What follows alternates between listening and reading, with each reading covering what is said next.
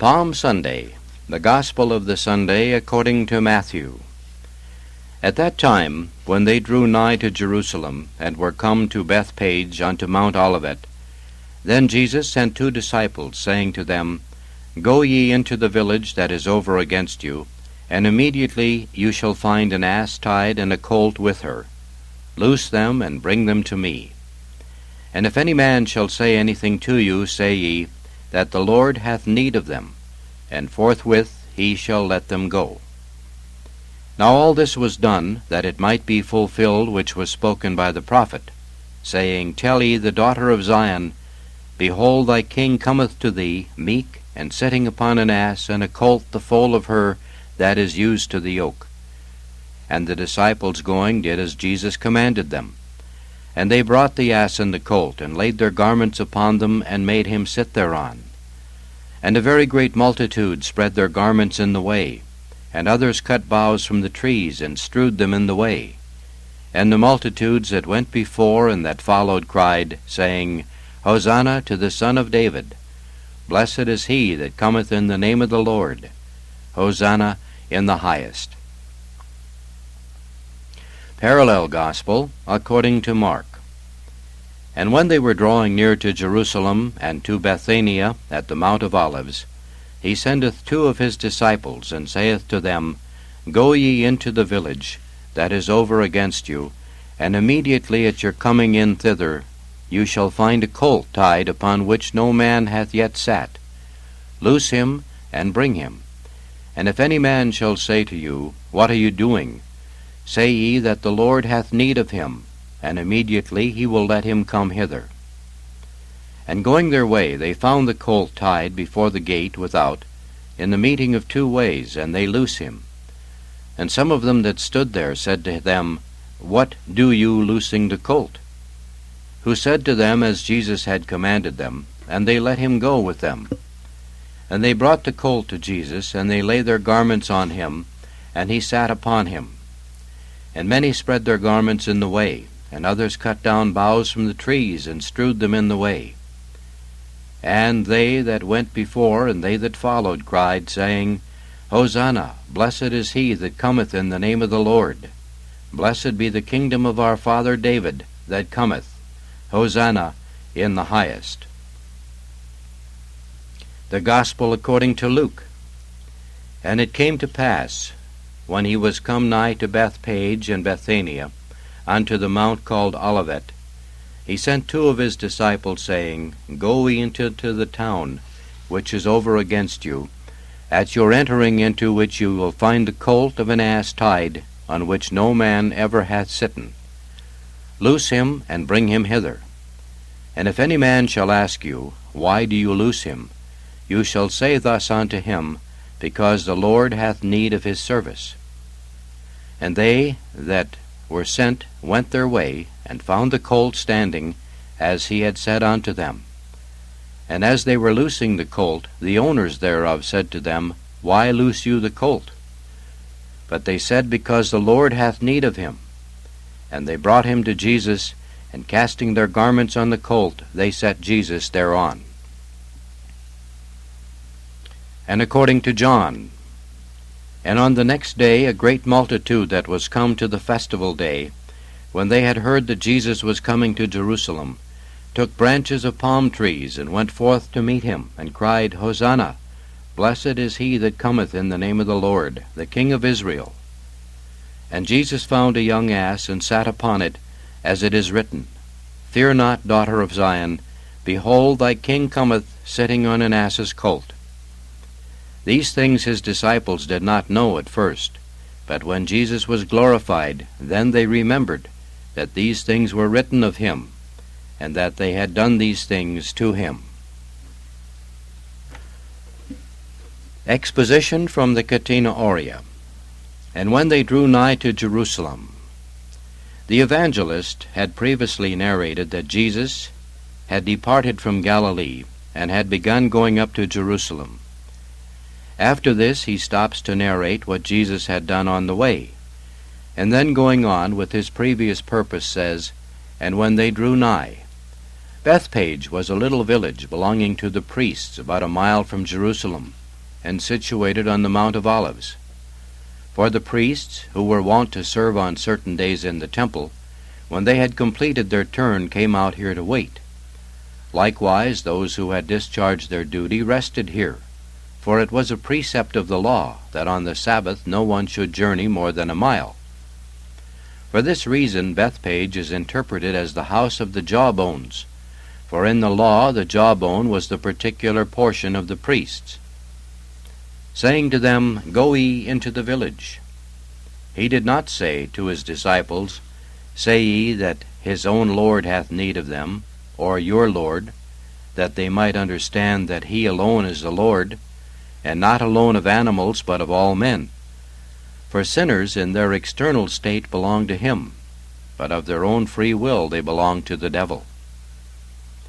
Do not consider what here happened as being of little moment. For who persuaded the owners of the beasts, so that they agreed not to oppose him, to submit in silence and let them go?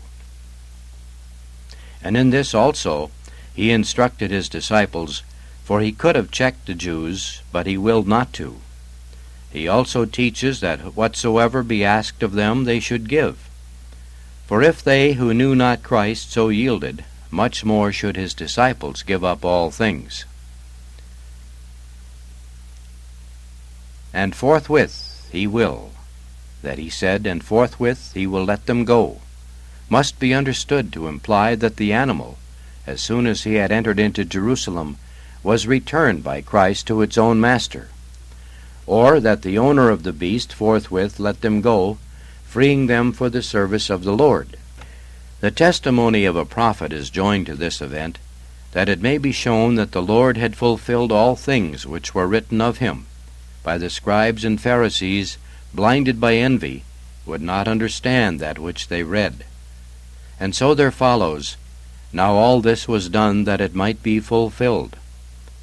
For the prophet, namely Zechariah, knowing the malice of the Jews, that they were to contradict Christ as he was going up to the temple, forewarned them that they would recognize their king by this sign, saying, Tell ye the daughter of Zion. The title Daughter of Jerusalem was historically used to describe the city of Jerusalem, which is situated on Mount Zion. Mystically, it means the church of the faithful, belonging to the heavenly Jerusalem. Behold is a phrase of one who is making something clear, that is, consider the works of his power, not in their outward, but in their spiritual meaning.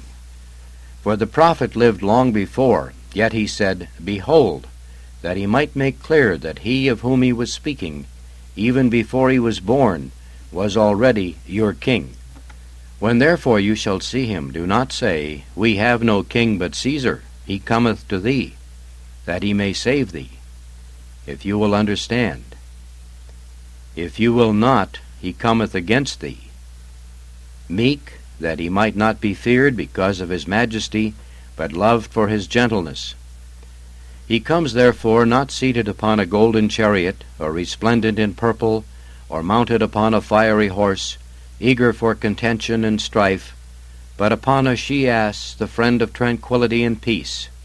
Hence we have sitting upon an ass. The account of the evangelist is in this somewhat different from the prophetic testimony. For Matthew so uses this latter, as saying that the prophet made mention of the ass. But this is not so, either according to what John has recorded, or according to the ecclesiastical codices which bear the name of the Septuagint. To me the cause of this difference appears to be because Matthew is said to have written in Hebrew. But it is evident that the translation which is called the Septuagint is in some things different from that which they who know that tongue find in the Hebrew, as also those individual scholars who have translated these same Hebrew books. And if you ask the reason for this difference, I consider that nothing is more probable than that these 70 translated by the aid of that Spirit by whom that which they were translating had been uttered, which is confirmed by their own wondrous harmony, for which they are praised.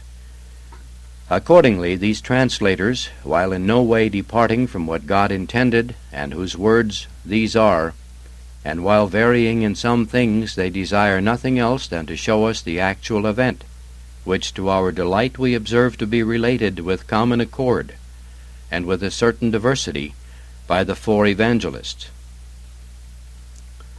By this it is made clear to us that there is no fabrication, should one of them relate something in a manner that is different, yet in no way departs from his purpose, with whom he must be in agreement.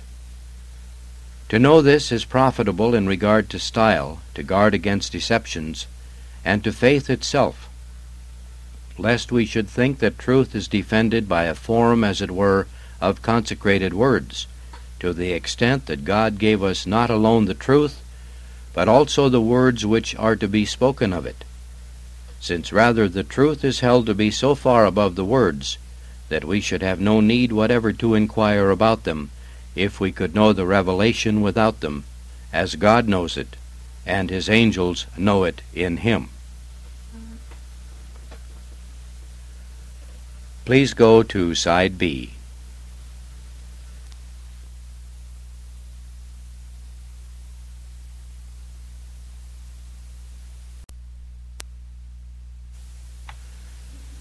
And the disciples going did as Jesus commanded them.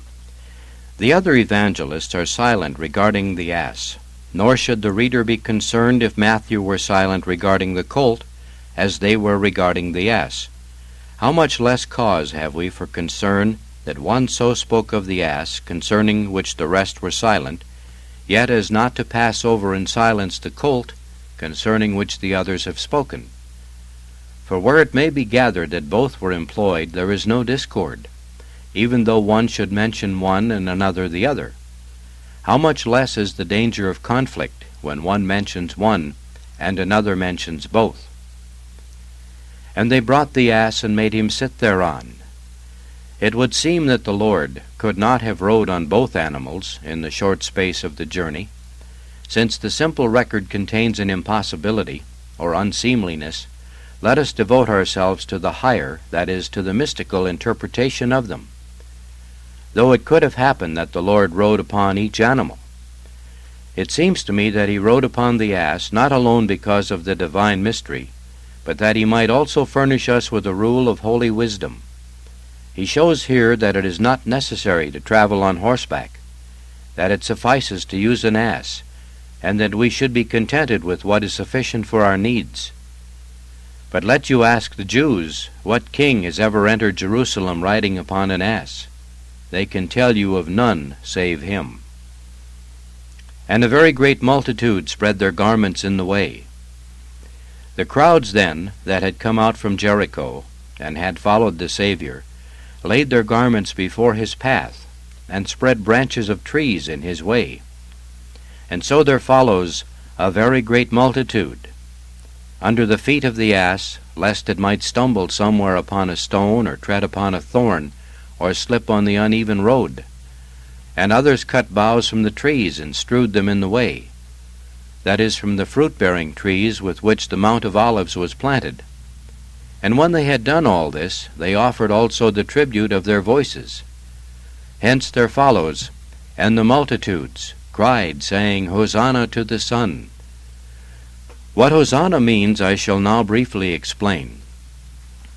In Psalm 117, which manifestly was written concerning the coming of the Savior, among other things we also read this verse, O Lord, save me, O Lord, give good success.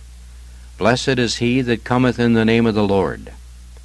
In place of what is given in the Septuagint, that is, O Lord, save me, we read in the Hebrew, Ana Adane Oceana, which Symmachus has clearly interpreted to say, I beseech thee, O Lord, save me, I beseech thee. Therefore let no one think that the saying is made up from the two phrases, the Greek and the Hebrew. Rather is it wholly Hebrew, and is composed from a complete phrase and an incomplete one. For osi in Latin means salva, save, or salvica, deliver. Anna among them, the Hebrews, is the cry of one beseeching. For with them one who beseeches says, Anna, as among Latins one in pain cries, Hui. For it signifies that the coming of Christ is the salvation of the world. Hence follows, Blessed is he that cometh in the name of the Lord, which our Lord also confirms in the gospel. Because, as in all his good works he sought not his own, but the glory of the Father. And the meaning is, Blessed, that is, may he be glorified, that cometh, that is, who has become incarnate in the name of the Lord, that is, of the Father, glorifying him. Again they repeat, Hosanna, that is, save me, I beseech thee. And they determine where they wish to be as saved, in the highest, that is, in heaven, not upon the earth. Or through this, that there is added Hosanna, that is, salvation in the highest, it is clearly indicated that the coming of Christ means the salvation, not alone of men, but of the whole world, linking earthly with heavenly things. Or they praise the humanity of Christ, in that they cry out, Hosanna to the Son of David, blessed is he that cometh in the name of the Lord. And his complete restoration to the house of God, in that they cry, Hosanna in the highest. Some interpret Hosanna as also meaning glory, others as meaning redemption. And both glory is due to him, and redemption belongs to him, who has redeemed all men. For the words of praise clearly express the power of redemption that is in him.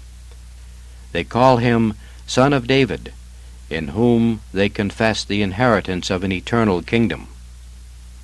Never before had the Lord made use of the services of beasts of burden, or placed upon himself as ornaments the green foliage of trees, except on this occasion, when going up to Jerusalem to fulfill his passion.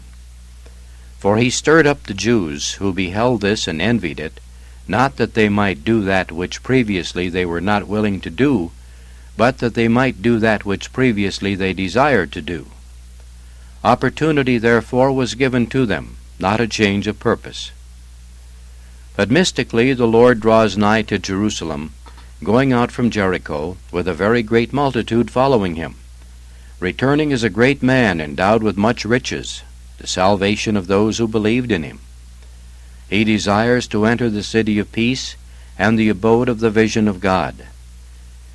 And he came to Bethpage, that is, to the house of Jawbones, which was a figure of praise of God, and was situated on Mount Olivet, by which is signified the light of knowledge, and rest from toil and pain. But the village that was over against the apostles, this world is signified. For it was against the apostles, and neither did it wish to submit to the yoke of true doctrine. The Lord then sends the disciples from Mount Olivet to the village, as from the primitive church he sent his preachers into the world. And he sent two, because of the two orders of preachers, which the apostle makes clear when he says, He who wrought in Peter to the apostleship of the circumcision wrought in me also among the Gentiles, or because there are two precepts of charity, or because there are two testaments, or because of the letter and the spirit, or because of the theoretical and the practical, that is, knowledge and good works. The ass, which was used to the yoke, and subdued, and had borne the yoke of the law, is interpreted to mean the synagogue. The ass's colt, wanton and unbroken, stands for the people of the Gentiles. For Judea, in respect to God, is the mother of the Gentiles. Hence Matthew, who wrote his gospel for the Jews, alone relates that the ass was brought to the Lord, and that he might show that the salvation of this same Jewish people must not be despaired of, providing they repent. Because of certain resemblances, men are likened to these animals, not knowing God nor the Son of God. For this is an unclean animal, and more unintelligent than other beasts of burthen, stupid and weak and ignoble, and toiling under a load. Such men were, before the coming of Christ, soiled by every passion, unreasoning, without sense in their speech, foolish in their neglect of God.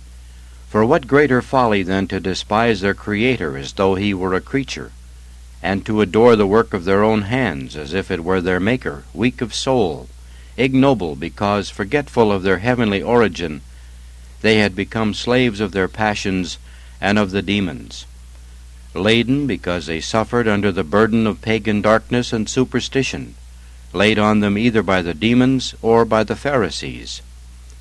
The ass was tied, that is, held by the chains of diabolical superstition, so that it had no freedom to go whither it willed. For before we can sin, we have freedom of will, to follow or not after the will of the devil according as we wish. But if we once have sinned, we have bound ourselves to his service, and cannot free ourselves of our own power. As a ship with a broken helm is led hither and thither at the sway of the storm, so man, when he loses the aid of divine grace through sin, does not that which he wishes, but what the devil wishes. And if God does not deliver him by the strong hand of his mercy, he will remain till death in the bonds of his sins. And so he commands his disciples, loose them, namely by means of your teaching, and through their miracles, because all Jews and Gentiles have been freed by the apostles. And bring them to me, that is, convert them to the blessedness of my kingdom. Whence it was that ascending to heaven he commanded his disciples that they should forgive sins, giving them the Holy Ghost. Those now loosed from their sins and going forward in grace, and sustained by the divinity of the Word, are found worthy of being returned to the place from which he had brought them, but not now to their former tasks, but to preach there the Son of God. And this is the meaning of, and forthwith he will let them go. Or by the ass and its colt is signified the twofold calling of the Gentiles. For the Samaritans, who served God in accordance with certain rites of their own, are here signified by the ass. The colt signified the Gentiles, who were still wild and unbroken.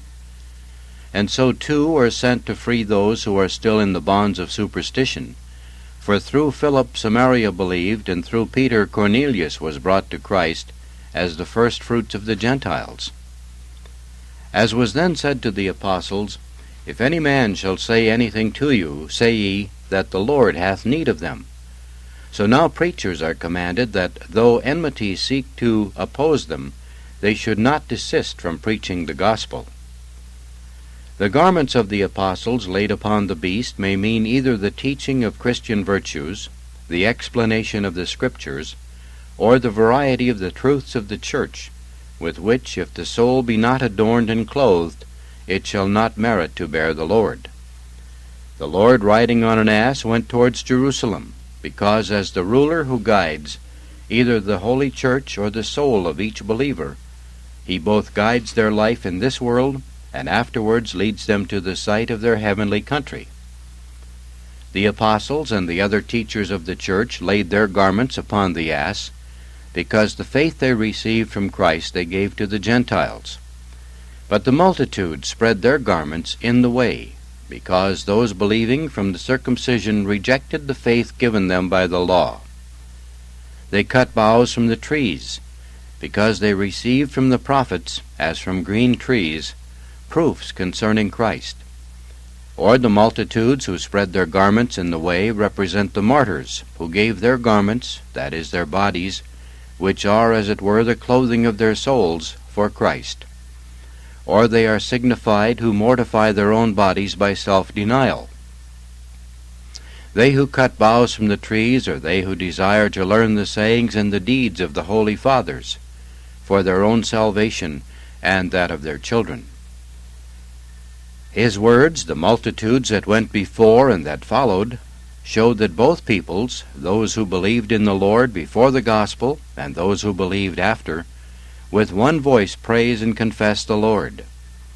The former in prophecy acclaiming the Christ who was to come, the latter giving praise acclaim the now fulfilled coming of Christ.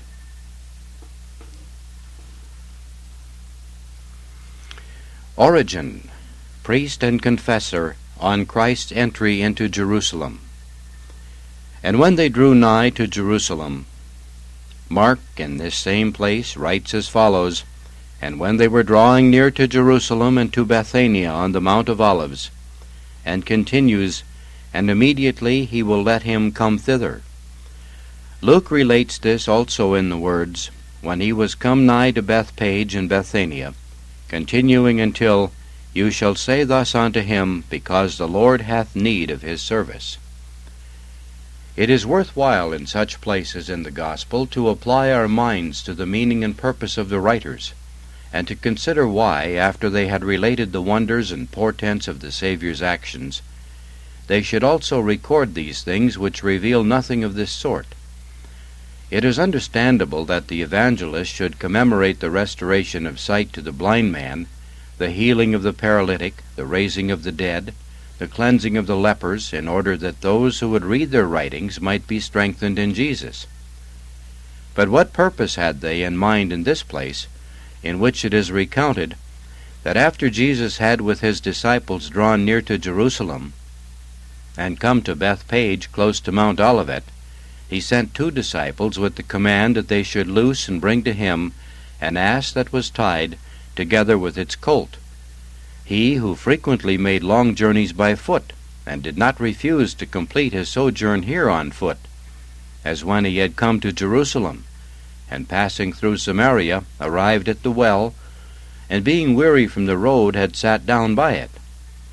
And what did Jesus also mean when he bade them loose the ass that was tied, and the colt with her, telling them to answer any man who asked him, Why do you loose him? To answer that the Lord hath need of them, and forthwith he will let them go. That he, the Lord, should have need of an ass and a colt, which before that were tied, reveals to us something that is worthy of his greatness. Zacharias, the prophet, the son of Barachias, increases the difficulty of the question, having uttered a prophecy concerning these things, which is worthy of our consideration, in which remarkable things were said, in these words, Rejoice greatly, O daughter of Zion, shout for joy, O daughter of Jerusalem. Behold, thy king will come to thee, the just and Saviour. He is poor, and riding upon an ass, and upon a colt, the foal of an ass. Should you wish to learn from the prophet why the daughter of Zion ought to rejoice because of the things foretold her, hear him further. And I will destroy the chariot out of Ephraim, and the horse out of Jerusalem, and the bow for war shall be broken, and he shall speak peace to the Gentiles, and his power shall be from sea to sea, and from the rivers even to the end of the earth. Thou also by the blood of thy testament hast sent forth thy prisoners out of the pit, wherein is no water. Return to the stronghold, ye prisoners of hope. I will render thee double as I declare today.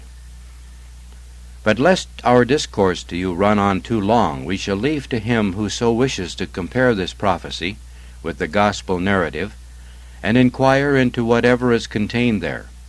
But we have noticed that the prophecy has not been set out by Matthew or by John in the same words, for it is not the same thing to say, Rejoice greatly, O daughter of Jerusalem, as to say, Tell ye the daughter of Zion. And after the words, Behold, thy king will come to thee, and before the word meek, the words which the prophet adds, the just and Saviour, have been left out by Matthew. Again, in place of riding upon an ass and a colt, the foal of her that is used to the yoke, the prophet has riding upon an ass and a colt, the foal of an ass, or as some have it, a young colt. John in this place has sitting on an ass's colt, instead of sitting upon an ass.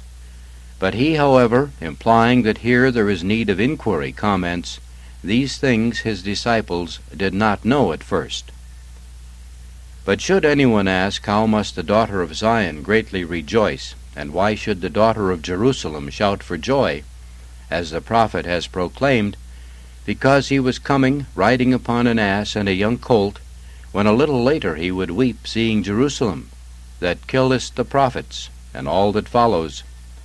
See if you can tell whether Zion, whom he calls his daughter, and whom he bids rejoice, and Jerusalem also his daughter, and whom he commands to cry out for joy, are not those heavenly beings of whom it is written in the Epistle of the Hebrews? But you are come to Mount Zion, and to the city of the living God, the heavenly Jerusalem, and to the company of many thousands of angels, or to that which is referred to in the Epistle to the Galatians, but that Jerusalem which is above is free, which is our mother. And see also if these actions of the Savior are not symbolical, loosing, by means of the apostles, the beasts of burden from their bonds, that is, those who from this people or from the Gentiles who would confess his faith. For the ancient synagogue, the ass was bound and held fast by its sins, and bound also with it was the colt, namely, the people lately newborn from among the Gentiles.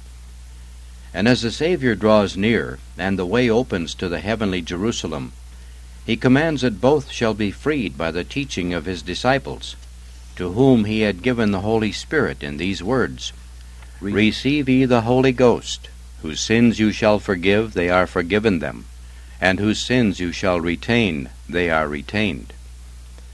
And ever since the disciples, whom he made fit ministers of the New Testament, not in the letter but in the Spirit, loosening the ass that was tied and the colt, bring them to Jesus, who wills to use as his carriage those who, by means of his true and genuine disciples, have been freed from their ancient bonds. And it truly becomes the Son of Man, since he is human, to have need of this kind of the ass that was tied and of the colt that was tied with it, for his need was that, seated upon them, he might rather refresh from toil and restore those upon whom he sat, than that they should give rest to him. But someone will ask, how the things we have said agree with what follows, and forthwith he will let them go, or as Mark tells it, and immediately he will let them come hither. The question answers itself, if you reflect upon the letting go of the two beasts according to Matthew, or of the colt according to Mark. It is manifest that there was no other Lord of the beast which was bound, save our one Lord Jesus, by whom are all things, whom none would oppose from among those who said, What do you loosing the colt? Or other like question. For that no one would oppose them, the Savior had foretold when he said, And if any man shall say anything to you, say ye that the Lord hath need of them. Or as Luke says, And if any man shall ask you, Why do you loose him? You shall say thus unto him, Because the Lord hath need of his service. You will also ask if the Savior, after he had mounted upon the beasts or upon the one, and had come to Jerusalem, had any special mission to be accomplished, which needed to be done there, as according to what is actually passed over in silence, yet indicated, though not openly, there was something which the ass and the colt were to perform. The order of the Beatitudes, as they are set down by Matthew, suggested this to me, in which after the sentence, Blessed are the poor in spirit, for theirs is the kingdom of heaven, this was written, Blessed are the meek, for they shall possess the land. Observe here that to the first among the blessed belongs the kingdom of heaven, then those who shall possess the land, not as though they are to be on it for all time, for after they have been comforted, and because they have hungered and thirsted after justice, and been filled with it, and have received mercy, and seen God, and have been called children of God, they shall be restored again to the kingdom of heaven. And if an ass and a colt, upon which the Savior rode, chance to be put before us, take care not to be scandalized at the comparison between those who have sustained Christ and the dumb beasts of burden. Something of this kind perhaps the prophet had in mind when he said that he was a beast, not literally, but before God, or before his anointed, in these words, I am become as a beast before thee. For before the majesty of God, and before his word, not alone are we as beasts, but they also who are wiser and more intelligent than we are. Compared with the power of mind of our shepherd, we are his sheep.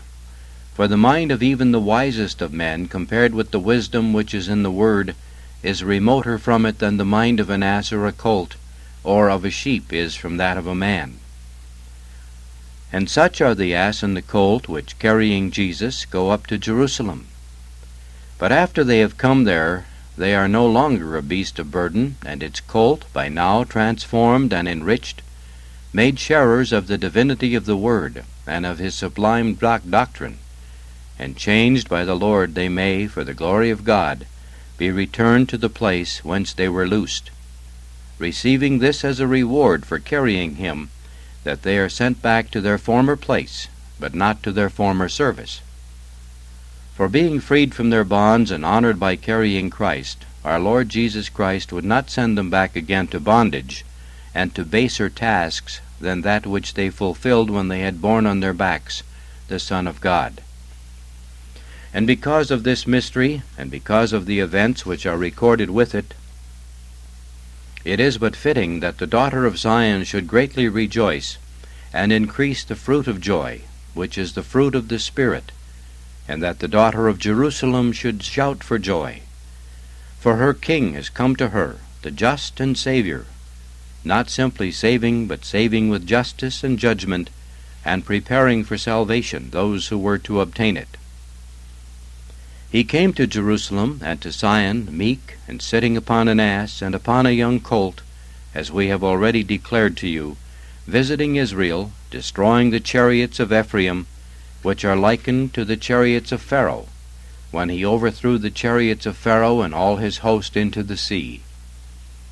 Again he came destroying the beast of war, the horse, out of Jerusalem, that he might prepare peace for Israel, restoring the sheep which were lost, and that he might obtain peace for Jerusalem, to bring back her children who had been driven forth.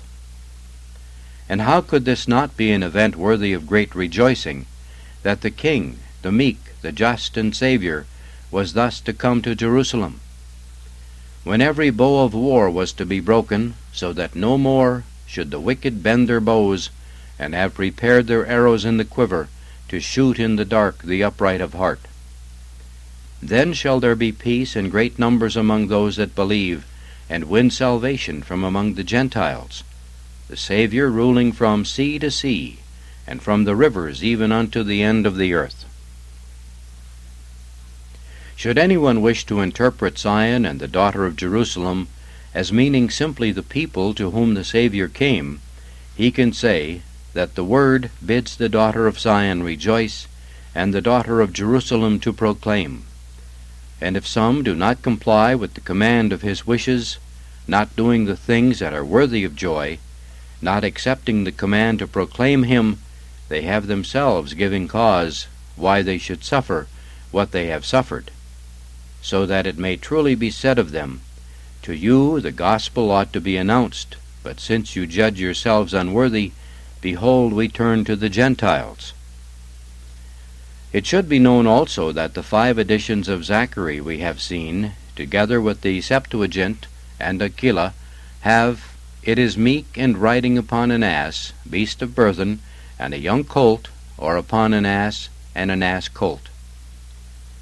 In Theodosius, however, we find he is obedient and riding upon an ass, and a colt the son of an ass.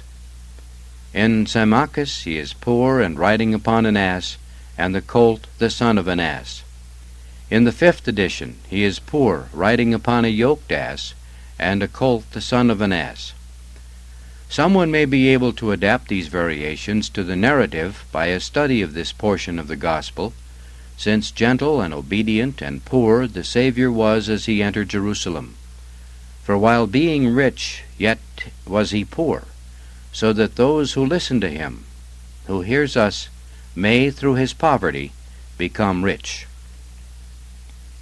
We note that Matthew speaks of Bethpage, Mark of Bethania, and Luke of Bethpage and Bethania. These events took place upon a mount which is called Olivet.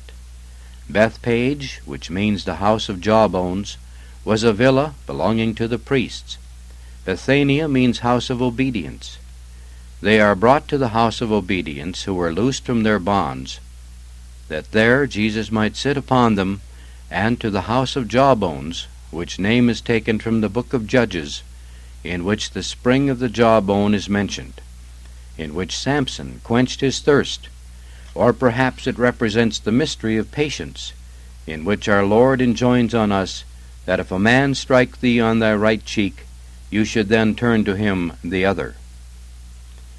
Bethpage, then, is, we may say, a symbol of their patients who attained to salvation. Hence, Jesus seated himself upon those whom the disciples, at his command, had delivered from bonds. The mount is the Mount of Olives, the church, where those within it, because they are fertile and fruit-bearing, declare, "But I, as a fruitful olive tree in the house of God, have hoped in the mercy of God."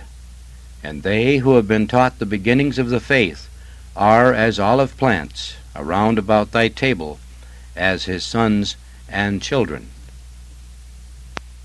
If we turn to the consideration of the two disciples whom Jesus sent to bring the ass that was tied, and the colt with her, so that untied they might bring them to him, may we not say that these stand for the two disciples, Peter and Paul, who gave to each other the right hand of fellowship, that Peter should go on to the circumcision, to those bound to the yoke of the law, and Paul to the colt that was unbroken, the Gentiles.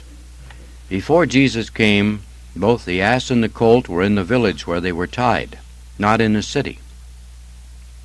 And the disciples loosed both and brought them to Jesus. Again, if you regard the two disciples allegorically, you will then say that one of them is of the order of those who minister to the circumcision, the other to the Gentiles, and between them, those bidden by Jesus to loose what were to be loosed, is a fellowship of work and mind. So to anyone, saying to them as they loosed, "Why loose the colt, or anything?" they reply, "We declare to you that the Lord has need of those who till now were in bonds. He has need of them that he may be seated upon them who are loosed from their sins and have obtained forgiveness. For upon those who are still tied, and fast bound with the ropes of their sins, upon these Jesus does not sit." Now according to Mark and Luke we read, "You shall find a colt tied upon which no man yet hath sat." For nothing based on reason, or conformable to man's nature, had penetrated and taken firm hold of the colt of the Gentiles. And happy was he upon whom till now nothing based on reason had been established, that God should come to rest upon him, the Word, the Son of God, so that guided by his hand upon the reins he might reach to the Jerusalem of God. Let us dwell upon these things here put before us, and let he who is endowed with more understanding, and who receives more grace, bring to light more and better considerations upon it, and such as are more adapted to the ears of those who thirst for the clear truth of the gospel. And the disciples, going, did as Jesus commanded them. And they brought the ass and the colt, and laid their garments upon them. Mark, however, relates the event in these words, "And going their way they found the colt tied before the gate without, in the meeting of the two ways, and they loosed them." And then he continues on till the words, "Blessed be the kingdom of our father David that cometh, peace in the highest." Luke, however, has, "And they that were sent went their way, and found the colt standing, as he had said unto them," and the rest which follows until the words, "If these shall hold their peace, the stones will cry out." After what we have already said regarding the two disciples who were sent to loose the ass and the colt that was with it, and after what we have added on this passage, we shall here expound that which is now before us, where it is related that his two disciples, going and doing as the Savior had told them, bring to him the ass and the colt. And these they did not leave uncovered, but clothed and adorned them with the garments which were their own covering, so that the word of God alone might be placed and take his rest upon the ass and the colt, now adorned with the clothing of those who taught them truth, guiding as with a rein the animals which were now freed of their bonds, and bearing him. And Jesus sat upon the garments of those who by their preaching instructed both the ass and the colt, the circumcision and the Gentiles. And since it was fitting that every one should offer something to the meek king, who came riding upon an ass and upon a colt, a very great multitude entered with Jesus into Jerusalem, who also manifested the fruit of their acceptance of the Savior, when they spread their garments and every adornment they possessed before the ass and the colt on which he sat. Along the way the ass and the colt followed to Jerusalem. The great multitude placed their garments so that the ass and the colt might go up to Jerusalem through places that were free of earth and earthly things, and unstained by its dust. And besides the 2 disciples, the great multitude who spread their garments in the way, a third group is mentioned. Others adorned the way along which Jesus ascended to Jerusalem, mounted upon these animals. This adorning was made with branches cut from trees and spread on the ground on either side of the garments. Unless this is in fact a fourth group, for one was a group of disciples who freed the animals, another was the ass and the colt, a third was a very great crowd, and the fourth then was composed of those who cut boughs from the trees and strewed them in the way. Besides these you may see here a fifth and sixth group, from those that went before Jesus and those that followed after. But they who went before him, you may say, are drawn from the saints and prophets who lived before his coming.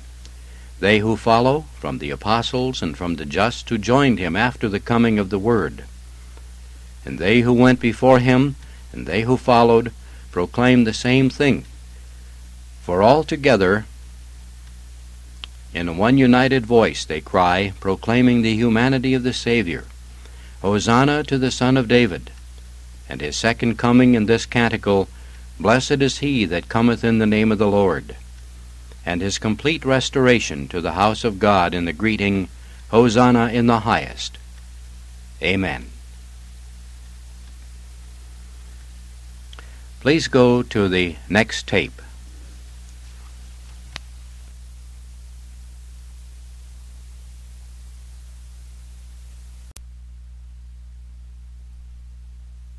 Bishop and Doctor.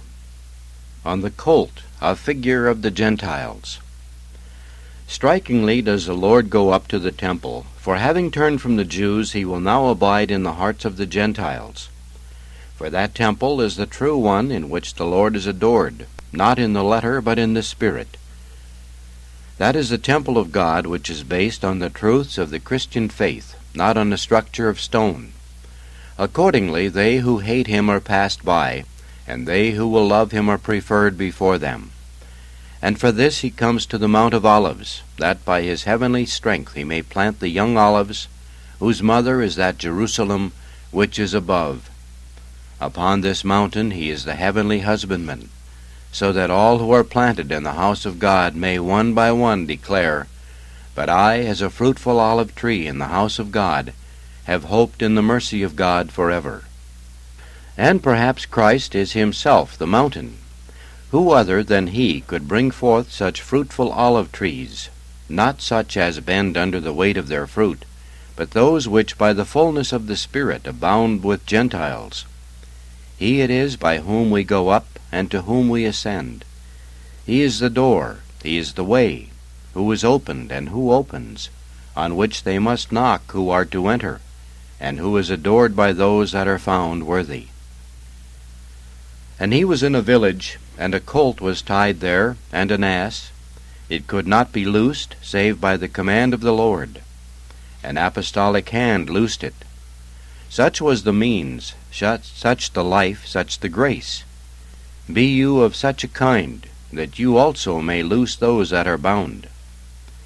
Now let us ponder who they were, who, discovered in sin, were cast out of paradise, and banished to a village, and see how life recalls those whom death had driven forth. And so we read, according to Matthew, an ass and a colt, so that as in the person of 2 human beings, each sex was driven out, in the 2 animals either sex is recalled. Consequently, in the mother ass we have a figure of Eve, who erred. in the colt a figure of the people of the Gentiles.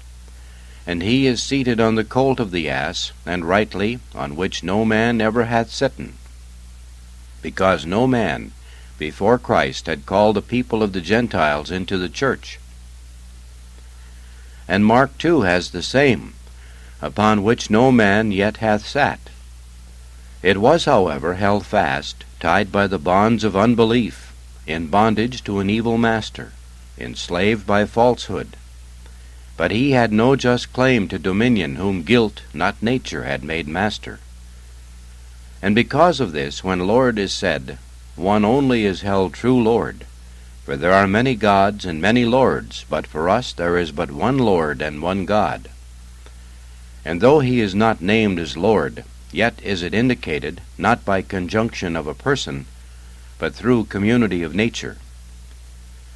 Mark introduces the beast as bound before the gate without. For whosoever is outside of Christ is without in the way. But he that is in Christ is not outside in the way. In the meeting of two ways, he adds, where he is the certain possession of no one, and there is no stall, no roof, no manger. Unhappy the servitude with none but uncertain rights, for he that has no master will have many. Strangers will tie him fast to make him theirs. Another frees him, that he may keep him for himself. So he makes acquaintance with harsher gifts than fetters. And so it was not without design that two disciples are sent, Peter to Cornelius, Paul to the rest. And so the persons sent are not named, only the number of them is made known. Should you ask if anyone were sent by name, let him think of Philip, whom the Spirit sent to Gaza on the occasion of his baptizing the eunuch of Queen Candace, and who sowed the word of God from Azoto through all the cities into Caesarea. Nor should we fail to note that he declared that they would then return, for they had to be formed in soul who would preach the Lord Jesus to every nation. And they who accordingly were sent, did they, while freeing the colt, speak in their own name? Far from it. They said only what the Lord had told them, that you may learn that the faith is spread among the nations of the Gentiles, not through your eloquence, but by the word of God, not by your name, but in the name of Christ, and that before this divine authority the powers of evil, who have usurped dominion over the nations, give way and withdraw. For which reason also was it that the apostles spread their garments before the path of Christ, and doing this anticipated the honor shown to the preaching of the gospel. For in the divine scriptures garments frequently symbolize deeds, showing power or moral excellence, which would by their own particular virtue so often soften pagan hardness, that they would, through friendly dispositions, win them the assistance of a safe and favored road.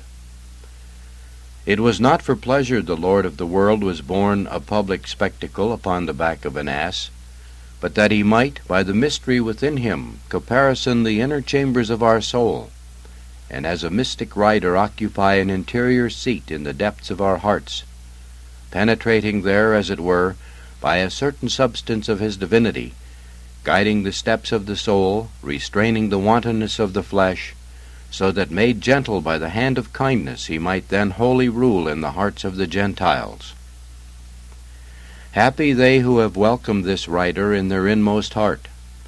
Happy they whose mouth the reins of the heavenly word hold fast, so that it may not be loosened by a multitude of words.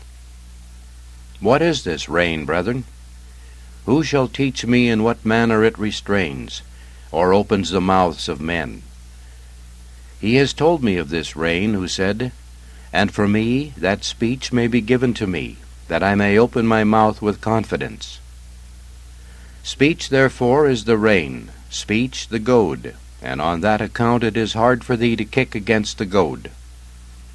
Thus he has here taught us to open our heart, to endure the goad, to bear the yoke. May he also teach us to put up with the restraint of others' loquacity, for rarer is the power of silence than that of speech. May he wholly instruct us, who was as one dumb, who opened not his mouth against betrayal, who stood ready for the scourges, and refused not the stripes, so that God may find prepared in us a fitting resting place. Amen. St. Jerome, priest and doctor, on the meaning of the Gospel. And when they drew nigh to Jerusalem, he goes out from Jericho, drawing with him from there a great multitude, and having given back sight to the blind, he draws near to Jerusalem. He comes back, great, enriched with mighty rewards, the salvation of those who have believed in him, and eager to enter the tower of the watchman, the place of the vision of God, the city of peace. And when they had drawn near to Jerusalem, and come to Bethpage, to the house of the Jawbones, a villa belonging to the priests, and a figure of praise to God situated on Mount Olivet, in which we have a figure of the lamp of knowledge and of rest from weariness and toil, he sent 2 of his disciples, that is, knowledge and work, that they might go into the village. He said to them, Go ye into the village that is over against you, for it was against the apostles, and unwilling to accept the yoke of their teaching. And immediately, he says, you shall find an ass tied and a colt with her. Loose them and bring them to me. For the ass was tied with the manifold bonds of sin. The colt, wanton and unbroken, was with its mother, and according to Luke was subject not to one error or to one doctrine, but to many masters. And yet the many masters who had claimed unlawful ownership of him, when they see the true master, and his servants whom he had sent to free them, has come, they do not dare to oppose him.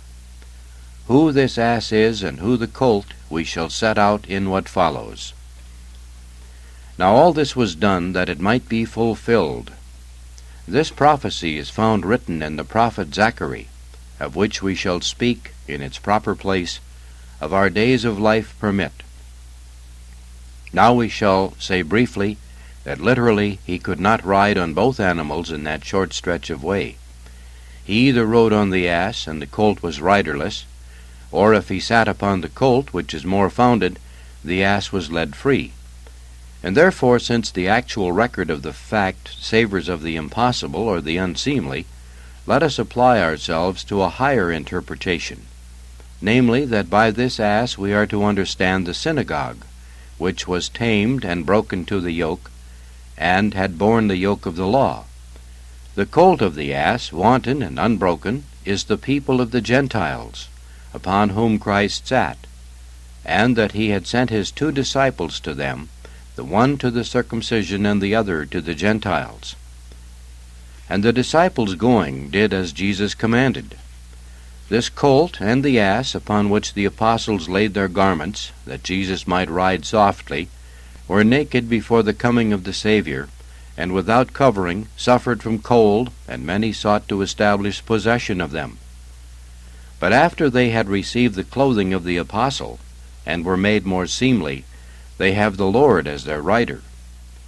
The apostolic clothing can be understood to mean either the teaching of virtue, or the explanation of the Scriptures, or the variety of the Church's teachings, with which, if a soul be not clothed and adorned, it cannot merit to have Jesus seated in it. And a very great multitude spread their garments in the way. Observe the differences between the persons represented. The apostles lay their garments upon the ass. The crowd, as lesser in degree, spread theirs before the feet of the ass, lest it should anywhere stumble on a stone, or tread on a thorn, or its foot slip in a hole. And others cut boughs and strewed them in the way. They cut branches from the fruit-bearing trees with which the Mount of Olives was planted, and spread them in the way, so as to make the crooked ways straight and the rough ways smooth, that Christ, the conqueror of sin, might walk straightly and safely into the hearts of the faithful. And the multitudes that went before and that followed. Since the literal order of events is manifest, let us treat of the mystical order. The crowds which had come out from Jericho, and had followed the Savior and his disciples, when they saw the ass's colt, which before was tied, now free and adorned with the clothing of the apostles, and saw the Lord Jesus sitting upon it, spread their garments under him, and strewed branches of trees in his path. And when they had done all that was to be done by their hands, they offered also the tribute of their voices. And going before and following after, they cry, not in a brief and wordless confession, but with all their might, Hosanna to the Son of David! Blessed is he that cometh in the name of the Lord. In saying the multitudes that went before and that followed, he shows that the peoples who preceded the gospel, and they who after the preaching of the gospel believed in the Lord, with one harmonious voice give praise to Jesus, and after the example of the parable recorded earlier, of the workers who were called at different hours, they also receive the common reward of faith. And as to the meaning of what follows, Hosanna to the Son of David, you may remember that many years ago I spoke of this in a short letter to Damasus, then bishop of the city of Rome, and shall now again briefly touch on it.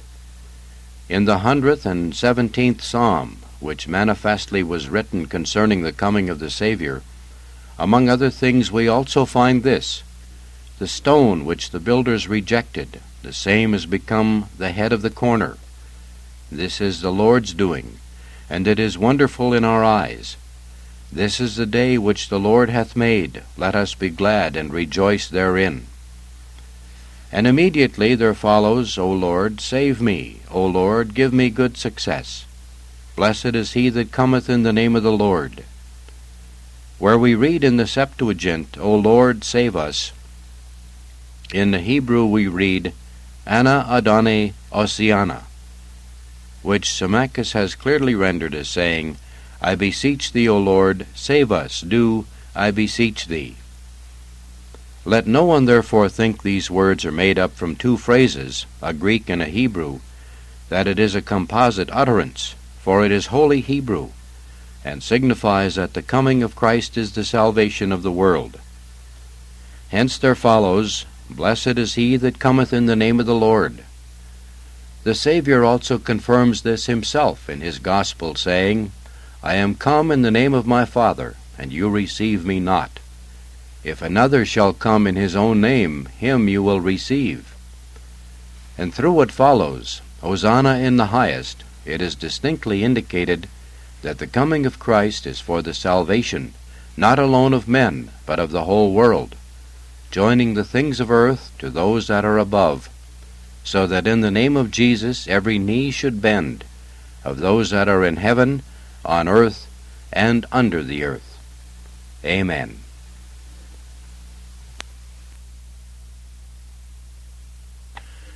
St. John Chrysostom, Bishop and Doctor, on the lessons of today's Gospel. The Lord had often entered Jerusalem, but never before with such solemnity. What then was the reason for this? The other occasions were at the beginning of his divine mission. Neither was he yet well known, nor had his time to suffer yet come. For this reason he would then mingle freely with the people, seeking rather to remain unknown. And had he shown himself in this manner then, he would have excited no great interest, and his enemies would have been aroused to greater anger. But when he had given sufficient proof of his power, and the cross was at the very doors, he revealed himself more clearly, and did publicly whatever might stir up the things that were to come. Best Buy gift card winner. This could have happened at the beginning, but done in that way it would not have been of advantage, nor expedient. But see with me how many miracles there have been, how many prophecies fulfilled. He said, You shall find an ass. He foretells that no one will oppose them, and that those who would hear them would say nothing. This was no light condemnation of the Jews, that he persuades men who knew him not at all, and whom he had not seen, to give up without a word what was theirs, and this through his disciples. Yet this people refused to obey him when he performed signs and wonders in their presence. Do not look upon what happened on this occasion as being of slight importance, For who was it persuaded them not to oppose the disciples when their property was taken from them? Poor men that they were, and tillers of the soil. What am I saying? Not to oppose them, not even to answer, or at least, having answered them, to fall silent and yield. For both facts are alike wonderful, that they said nothing when their beasts were taken away, and that when they heard that the Lord had need of them, they yielded and did not oppose them, especially since they did not see the Lord himself, but only his disciples. From this he teaches us that he could have restrained the Jews, even against their will, when they were getting ready to lay hands on him, and could have stricken them dumb, but he willed not to. From this he likewise teaches his disciples that whatsoever he might ask of them they should give. Even should he bid them give up life itself, even that must not be denied. For if these obeyed him, who knew him not, much more should they be prepared to give up all things for him. Added to this, he was fulfilling a twofold prophecy, the one in the word, the other in deed. And that which he fulfilled in deed, he fulfilled sitting upon an ass, and that in word was the prophecy of Zacharias. For he had said, The king will come riding upon an ass. And riding thus, he gave a beginning to another prophecy, which prefigured the things to come by what he was now doing. How and in what way? He foretold the calling of the unclean Gentiles, namely, that he would take his rest upon them, that they would come to him, and would follow him. And so prophecy gives way to prophecy. But it does not seem to me that it was for this alone he rode upon the ass, but that he might also give us examples of holy wisdom. For not alone does he fulfill the prophecies, not alone did he plant the word of truth, but also in these happenings he gave us guidance regarding our lives, providing us with a rule of conduct for every need, teaching us by every means how to live worthily. And so when he was about to be born, he did not seek out a splendid home, nor look for a rich and illustrious mother, but for a poor woman, one whose husband was a carpenter. And he was born in a stable, and placed in a manger. And when he chose his apostles, he did not choose scholars and wise men, nor rich men and high-born, but poor men of poor families, and everywhere unknown. And for his food, now he provides loaves made from barley, now he sends his disciples to buy something in the market. His bed was of reeds, his clothing what was plain and in common use. House he had none. When he had need to go from place to place, he went on foot, and so journeying grew weary. And when he sat down, he had no need of throne or cushion, but sat upon the ground, sometimes on a mount, sometimes by a well, and not only by a well, but alone, as when he spoke to the Samaritan woman. Again giving us a right measure in grief, when he must mourn, he weeps a little, everywhere giving us, as I say, measures and standards, showing us how far we should go, and where we should stop. And so now, since it happens that some being weak will have need of a beast of burden, here too he lays down a measure, showing us there is no need of horse or mule, but that we should use an ass, and that everywhere we should confine ourselves to what we need. Let us consider this prophecy, one of words and one of deeds. But then, is this prophecy? It is this: Behold, thy king will come to thee, and sitting upon an ass, and a colt the foal of her that is used to the yoke, not drawn in a chariot like other kings, not demanding a tribute, not surrounded by officers and guards, and in this also showing meekness. Then asked the Jews, What king has ever entered Jerusalem riding upon an ass? There is none that they can say, save this one. And this I say, he did, signifying the things that are to come. For by the colt the church is signified, and also the new people, who before were unclean, but became clean as soon as Jesus had rested on them. And note with me how everywhere the allegory is continued.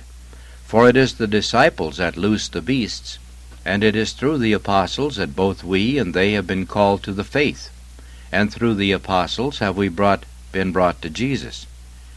And because the glory of our calling has made these others envious, so the ass is seen to follow the colt. For after Christ has been seated upon the Gentiles, moved by jealousy, they also will come. Of this Paul has warned us, saying that blindness in part has happened in Israel, until the fullness of the Gentiles should come in, and so all Israel should be saved. That this is a prophecy is plain from what has already been said.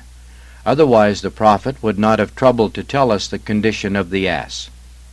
But not alone are these things foretold, but also that the apostles would bring them without difficulty.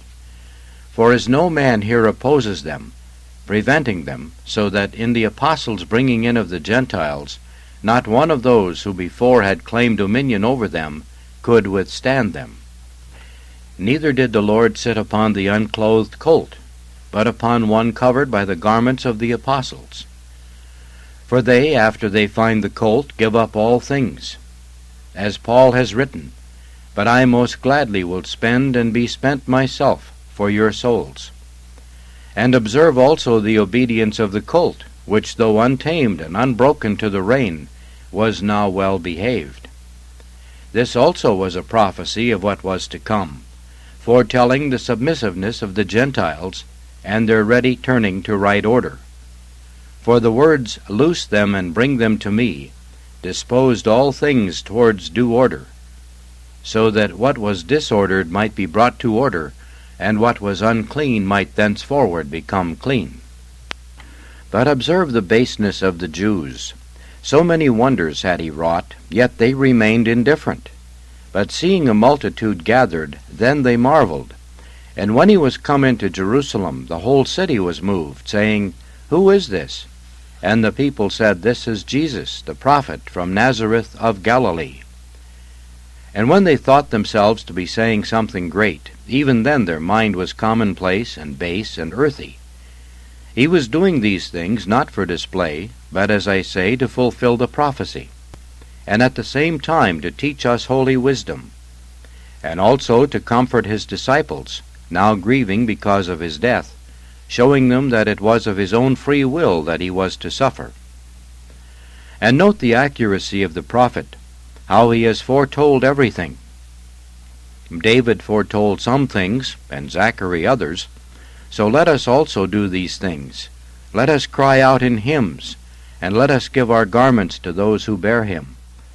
For of what shall we be worthy, if when others have covered with their garments the ass upon which he sat, and others have spread their clothing before his feet, we see him naked who are not called upon to shed our garments, but to give a little, and yet do not show even this sign of zeal?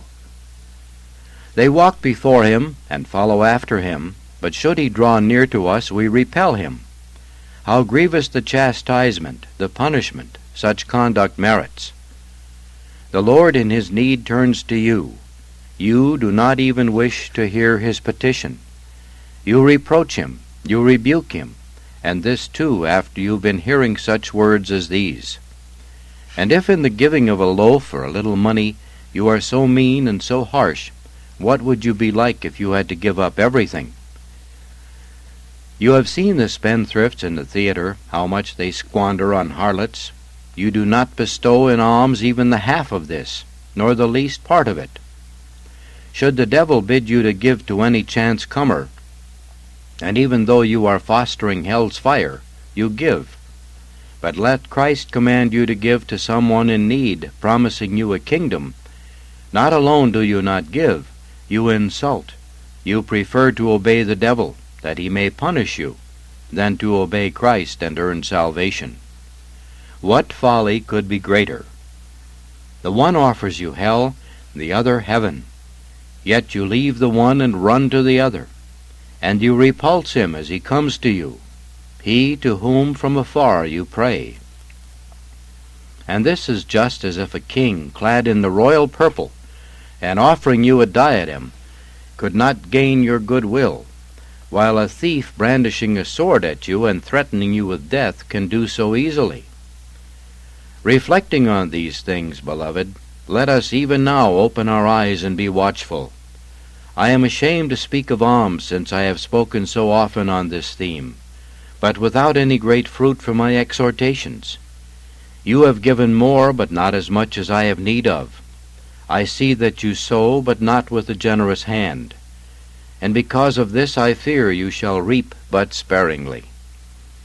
To prove that you sow but sparingly, let us, if you will, estimate who are the more numerous in the city, the rich or the poor, and who are neither rich or poor, but hold a place in between. 1/10 part of the city is rich, 1/10 are the poor, who possess nothing. The rest hold the middle place. Let us then divide the whole city among the poor, and you will see what a shameful state of things exists. For the rich are few, they who come next are many. The poor are far fewer than these. And though there are many who feed the poor, yet many go hungry to sleep. And this not because the rich have not the wherewithal to feed them, but because they are hard and unfeeling. For where the rich and those next to them to apportion amongst them those who are in need of food and clothing, you would scarcely find one poor person to be helped for 50 or even 100 of the rest. And though there are many who can help, yet day by day the poor go wanting. And that you may learn the inhumanity of these others, while the church has the income of but one of the rich, and even of one of the medium rich, think of how many widows, how many virgins, she daily provides for. The number has reached 3,000. Add to those the needy she succors each day, those held in prison, the sick in the hospitals, the others who are getting on well, the pilgrims, the maimed, those who serve the altar, and those who come daily needing food and clothing. And yet her substance in no way grows less. And so, were there only 10 rich men prepared to give to the full, there would be no poor. What then, you will say, would remain for our children? The principal would remain, and the income would be increased, for you would then have laid up treasure in heaven. And should you not wish to do this, then give a half, a third, or a fourth, or a fifth, or a 10th. For by God's favor it is possible for this our city to feed the poor of 10 cities. And if you wish, let us reckon this up. Nay, there is no need to reckon, for it is obvious how easily this could be done. See how often and how much one family does not hesitate to spend on a public occasion, and scarcely notices the cost. If one of the rich were to do this in the service of the poor, in one brief moment he would seize heaven. What excuse have you, therefore, what shadow of excuse, when from that which departing from here we must leave behind, we do not give as generously to the poor as others bestow in public display? And this, when we could gain so much by doing so. And even were we to be in this world forever, we ought not to be sparing in this so worthy giving. But when in a little while we must go, borne naked hence, what plea have we to offer, we who from what flows into us give nothing to the poor and the hungry? I'm not urging you to give up your capital, not that I am reluctant, but because I see that you are exceedingly so. And so I do not ask you, but spend of your returns. Gather no wealth from them. Let it suffice for you that you have a return from your money, flowing to you as from a fountain. Make the poor sharers of this, and be a good steward of the things which God has given thee. But you will say, I pay my taxes. Is it because of this, then, you are scornful, that no one demands your help? You do not dare to oppose the one who compels you and torments you, and that whether the earth bears a crop or not, but to the one that is meek and asks of you only when the earth is fruitful, you do not answer, even with a word. And who will deliver you from this intolerable punishment? There is no one who can. For if in the first case you pay up quickly, because of the punishments for non-payment, then reflect that here even severer punishments await you, not merely to be bound, not simply to be thrown into prison, but to depart into eternal fire. Let us then, because of this, pay these taxes first, For great is the facility for payment, and greater still the reward. And the greater our means, the greater the punishment should we act unworthily. For a punishment shall come upon you that will have no end. But if you offer me as an excuse the needs of the men who are fighting for you against the barbarian, there is here also an army of the poor, who wage war and fight on your behalf. For when they receive from you, by their prayers they win the favor of God for you. And in placating him, they repulse the assaults, not of the barbarians, but of the devils. They overcome the violence of the evil one, and do not permit him to attack unceasingly, and they weaken his strength. When therefore you see those soldiers fighting daily on your behalf with the devil by their prayers, demand from yourself a good contribution, their food. For their king, being mild, he has laid it on no one to demand it from you, desiring that you give it freely. And even though you pay little by little, he accepts it. And if being in difficulties you do not pay it for a long time, he will not press him that has not. Let us not then abuse his patience. Let us treasure up for ourselves not wrath but salvation, not death but life, not penalties and punishment, but honor and crown. There is no need here to pay the cost of the transport of your offerings, no need here to labor to turn them into money. But if you but lay them down, the Lord will raise them to heaven. He will himself make the transaction profitable for you. There is no need here to find someone to carry what you have offered. Offer it, and straightway your offering ascends to heaven. Not that by its soldiers it may be fed, but that it may be laid up for you with greater profit. Here below, whatever you pay you cannot recover. There you shall receive it again with great honor, and receive greater and spiritual profits. Here what is given is demanded. There it is a loan, capital, a debt. For God has given you a bond. He that hath mercy of the poor lendeth to the Lord. He gave you also a pledge and a security, though he is God. What kind of a pledge? The things of the present life, visible things, spiritual things, the beginnings of that which is to come. Why then do you hesitate? Why are you reluctant, when you have received so many and such things, and look forward to so many? For what you have received are these. He gave you a body, and he placed a soul in it. You alone on the earth has he honored with reason. He has given you the use of whatever is visible, and bestowed on you the knowledge of himself. He gave up his Son for you. He has given you a baptism that bears with it many gifts, and a holy table, and promised you a kingdom, the things which cannot be described. So much have you received, and so much are you yet to receive, and yet you are sparing of money that will perish. And what excuse will you have? You look at your children, and you make excuses because of them. Teach these also to seek the same kind of gain. For if you have your capital placed at interest, and your debtor is an upright man, you would certainly prefer to leave a bond to your child instead of gold, so that he would thus have a safe return and not be forced to seek others with whom to place it. Give such a deed to your children now, and leave them God as their debtor. You do not sell your fields, but leave them to your children, that they may have an income, and so that the increase of the property comes to them. Do not fear to leave them this deed, so much more fruitful than any field or any yield whatever. What great folly, what madness would this be? And this, when you know that leaving it to them, you yet bring it with you when you go from here.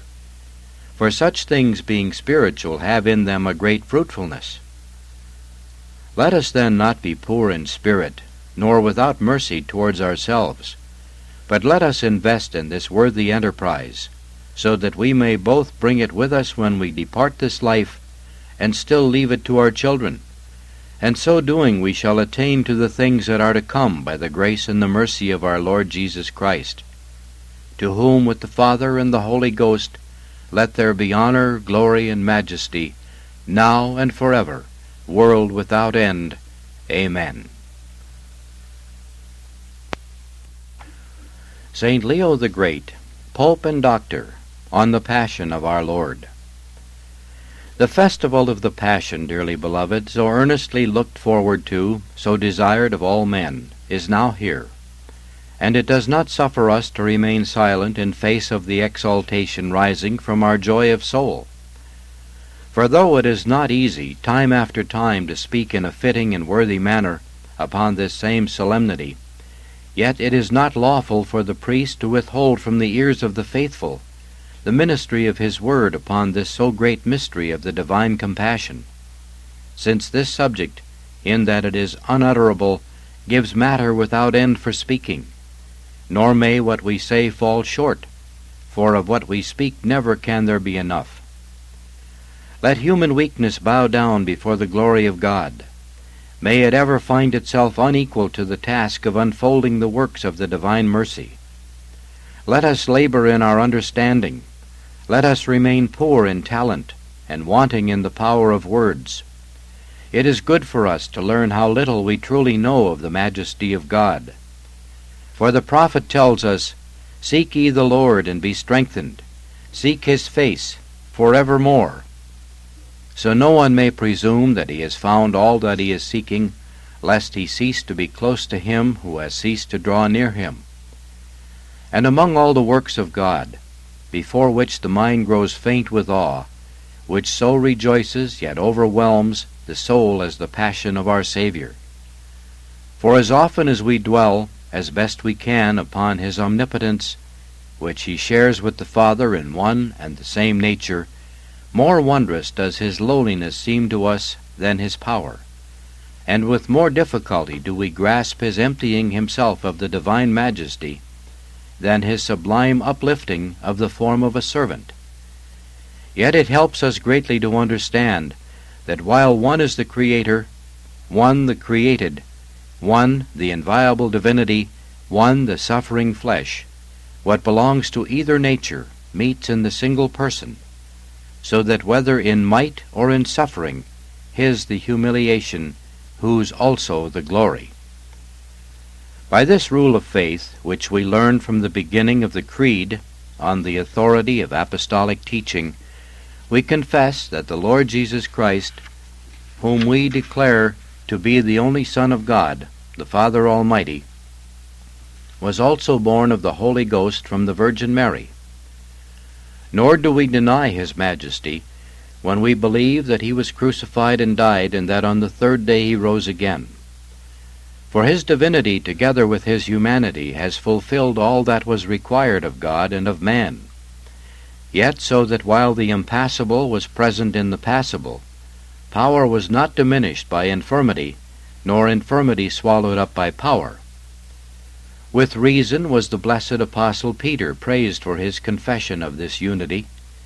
He who, when the Lord asked whom did the disciples say he was, quickly forestalling the words of all the rest, said, "Thou art the Christ, the Son of the living God."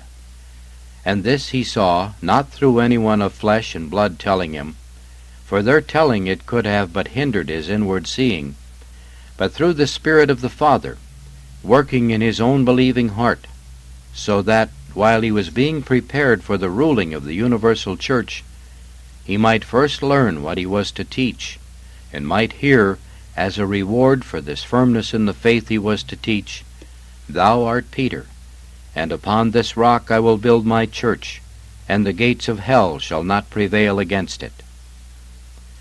For this the strong Christian faith which, built upon an indestructible rock, fears not the gates of death, confesses one Lord Jesus Christ, who is both true God and true man, believing that the same is the Virgin's Son, who is the author of the Mother, that the same was born at the end of ages, who is the author of all times, that the same is both Lord of all majesty, and one of the race of mortal men, and that he, who is without sin, in the likeness of sinful flesh, was offered up in behalf of sinners, that he might deliver man from the bonds of the death-bringing transgression, He concealed the power of his majesty from the fury of the devil, and offered him instead the infirmity of our lowliness.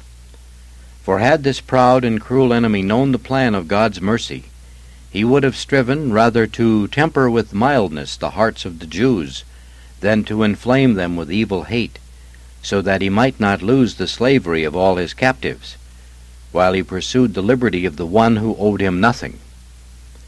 And so he was tricked by his own wickedness. He inflicted a torment on the Son of God, which was changed into a medicine for all the sons of men. He shed innocent blood, which then became both the price and the drink which restored the world. The Lord took upon himself what he had freely chosen. He suffered upon himself the impious hands of those who raged against him, who while intent on their dreadful crime yet served the plan of the Redeemer. And such was the tenderness of his love, even for those who put him to death, that from the cross he begged his Father not that he be revenged, but that they might be forgiven, crying out, "Father, forgive them, for they know not what they do." And it was certainly through the power of this intercession that the hearts of many of those who had cried, "His blood be upon us and upon our children," were changed to repentance at the preaching of the Apostle Peter, so that in one day there were baptized about 3,000 of the Jews, and they became all of one heart and one soul, ready to give their lives for him for whose crucifixion they had clamored. The traitor Judas did not attain to this mercy, for the son of perdition, at whose right hand the devil had stood, had before this died in despair, even while Christ was fulfilling the mystery of the general redemption. Even he perhaps might have obtained this forgiveness, had he not hastened to the gallows tree, for the Lord died for all evildoers. But nothing ever of the warnings of the Saviour's mercy found place in that wicked heart, at one time given over to petty cheating, and then committed to this dread parricidal traffic. On these impious ears in vain had fallen the words of the Lord, declaring, "I am not come to call the just, but sinners," or the words, "I came not to call the just, but sinners to penance." Neither had he given thought to the clemency of Christ, who ministered not alone to the infirmities of the body, but healed likewise the wounds of the injured soul, as in his words to the paralytic, "Be of good heart, son, thy sins are forgiven thee." And to the woman brought before him who was an adulteress, "Neither will I condemn thee. Go, and now sin no more," so that he might show throughout all his works that in his coming he had appeared not as the judge of the world, but as its Savior. But the godless betrayer, shutting his mind to all these things, turned upon himself, not with a mind to repent, but in the madness of self-destruction, so that this man, who had sold the author of life to the executioners of his death, even in the act of dying, sinned unto the increase of his own eternal punishment. Please go to side B.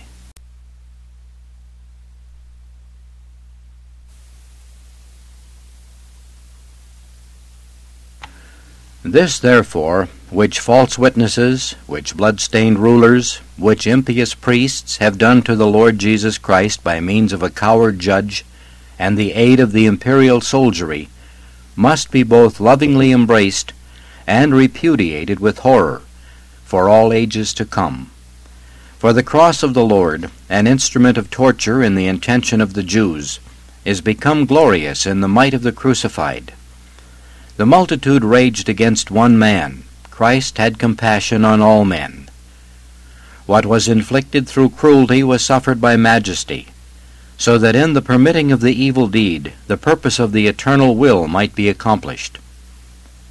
For this reason the whole order of events, as narrated so fully in the Gospel, must be so accepted by the faithful, that while believing in what was done when the passion of Christ was being fulfilled, we may come to understand that in Christ not alone were our sins remitted, but there was set here before us the perfect model of love. But that we may, with God's help, expound this more at length, we shall keep this part of our sermon till the 4th hour of the Sabbath. By the grace of God and the aid of your good prayers, we hope to fulfill this promise, through Christ Jesus our Lord, who with the Father and the Holy Ghost will reign forever. Amen.